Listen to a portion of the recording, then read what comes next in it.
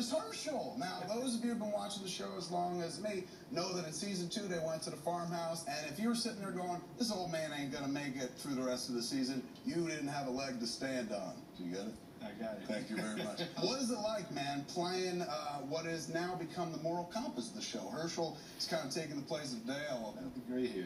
The gray hair, that's right. Everything you say comes with wisdom. Yeah. And now, on top of it, they take your leg away, which is suddenly, now you're not just acting, but then you have to act thinking about the digital realm. It was tough. It was a different type of thing that I've ever done, so it was challenging. It was fun. This is unlike anything that I've ever been on, in a very positive way. Scott Wilson, ladies and gentlemen. Right. Kick back with the rest.